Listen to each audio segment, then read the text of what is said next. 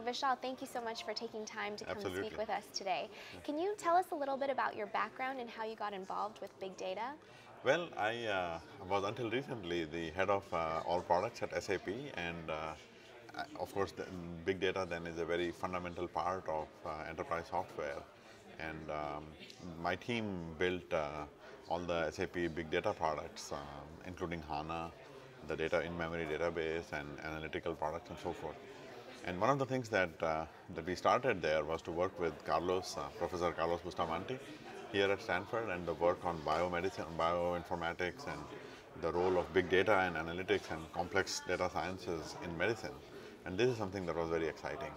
So I've been very excited about this area. Right, and what sort of projects did you work on with the bioinformatics? We worked on various, looking into various diseases, so genomic processing, also proteomic processing, um, for genome processing for cancer, for instance, or breast cancer, in various diseases like type 2 diabetes, um, all the entire pipeline of that genome processing from sequencing, alignment, variant processing, and so forth. Um, with in-memory technology like HANA, there is a tremendous opportunity to dramatically accelerate that pipeline and shrink that.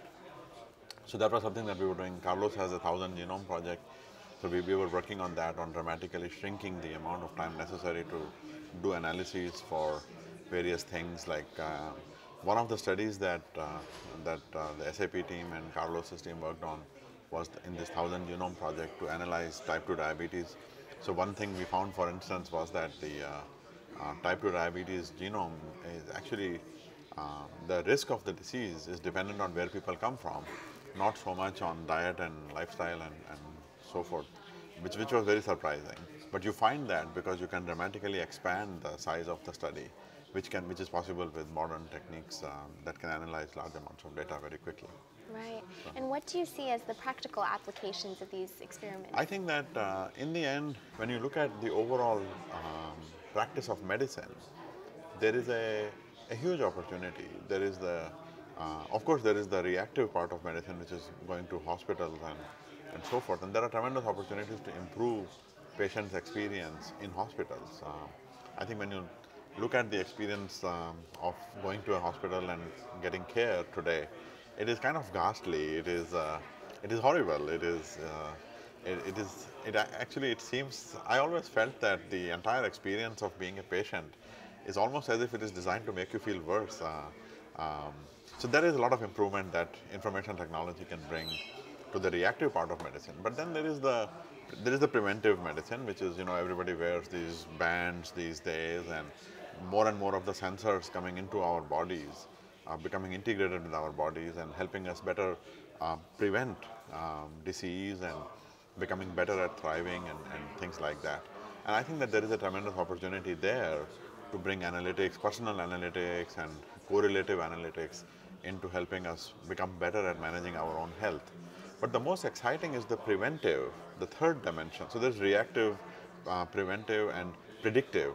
And that predictive medicine, to me, is the most exciting one, where we can look at the deep inside the constituents of life itself into genomes and proteomes and correlate all of that. I think bringing big data, data science to areas like that is something that is super exciting. And I'm really, now that I'm out of SAP, I'm really excited about looking into things like this. Perfect. Switching gears into what is your new role at Stanford?